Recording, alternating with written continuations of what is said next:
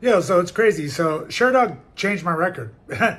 And I fought Habiti Turkson Biaka, I think I pronounced his name right, way back in 2015. So this was 9 years ago, but I was just scrolling through my record on Tapology and Sherdog, and I noticed something. I was like, wait a minute, Habiti, his current record now, he's 19-13, as you can see on Tapology.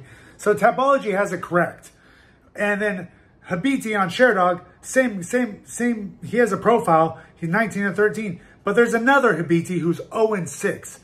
And I was like, wait a minute. No, I didn't beat the 0-6 guy.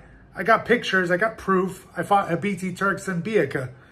And yeah, it was a crazy fight. I ended up, at the end of the second round, he ended up quitting. I got his back, I was hitting him a lot, and he gassed out, and he ended up quitting.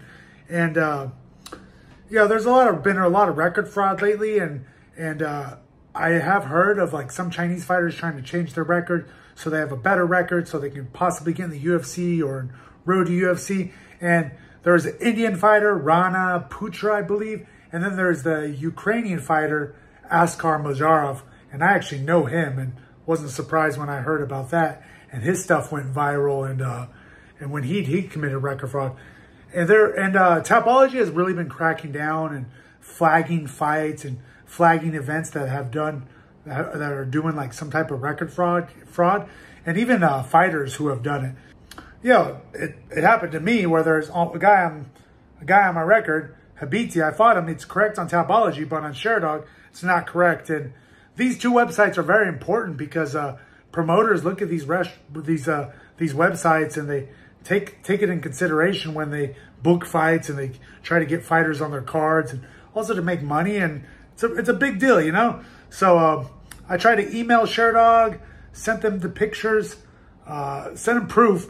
I don't have the video anymore because it was on a Chinese website, and I don't speak and I cannot read and write Chinese, and I can't find the video, but I remember having the video, and I got, like I said, I got the pictures as I'm showing, and at the end of this video, I'll have the pictures of proof of everything as well.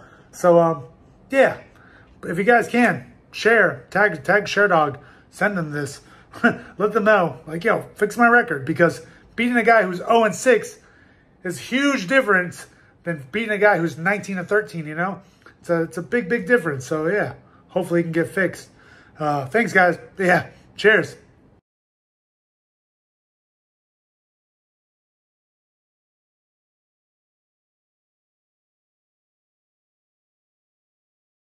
They didn't fully change my record, but they did change that one bout. So Sherdog, you know, beating a guy who's 0-6 and a guy who's 19-13, it's a huge difference, and it means a lot, especially for rankings and all that. So yeah, it's kind of crazy.